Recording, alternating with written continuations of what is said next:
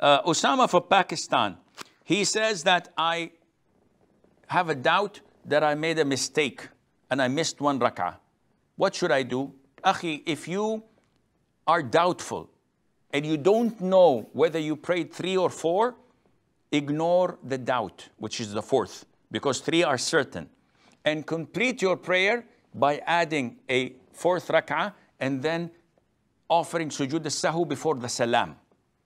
But if you're doubtful and you think that, no, I'm inclined that this is my 3rd rak'ah, or I'm inclined that this is my actual 4th rak'ah.